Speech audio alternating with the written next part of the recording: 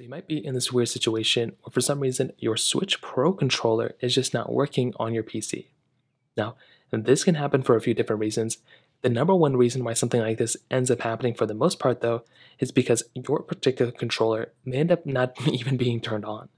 So the first thing I recommend doing for the most part is to go through and find your power button of your particular Switch Pro controller. You can click on any button to power it on. So see if the lights on the bottom turn on. If the lights on the bottom turn on like this, then your controller is probably has battery. But if they don't turn on, that is probably the first thing and the main reason why this may not end up working. So grab a USB Type-C cable, plug in the back side of your particular controller right here, plug in the other side to your PC, and you want to see if that ends up fixing the problem. And for a lot of people, that might end up being the way to fix the problem for a vast majority of people.